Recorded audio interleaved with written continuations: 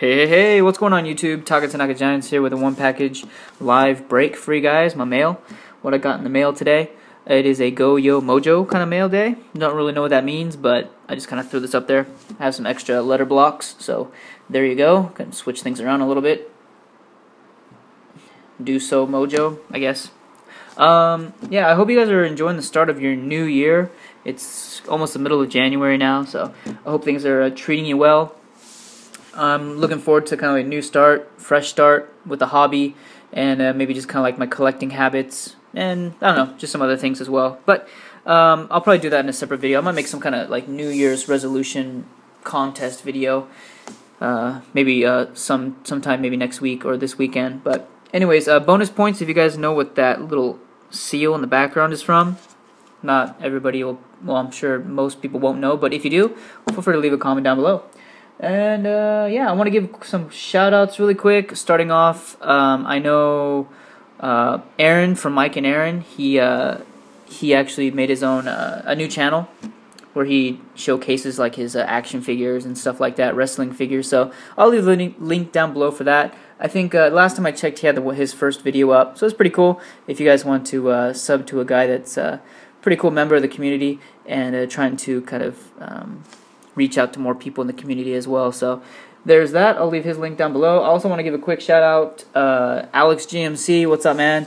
I've seen a lot of his videos lately. I've seen a lot of his comments lately, and I love that you're just so incredibly active in the community and all that good jazz. So just a little quick shout out there, and I'll do a little. That's a shout out, and I'll do a call out really quick. I want to see more videos. I want to see some action from Andrew Wormburner.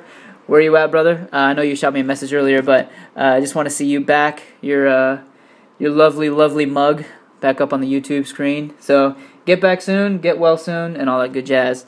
But anyways, guys, yeah. So let's go into the mail day. Like I said, it is one package. I think it's just gonna be one card. I'm not really sure. I have quite a few things coming in this week, probably tomorrow or early next week. But yeah, pop the top on this. Make sure, yeah, there we go. Like I said, I do have quite a bit of stuff coming in. I have a lot of, I have like a really big package coming in that's going to lead me into my New Year's resolution.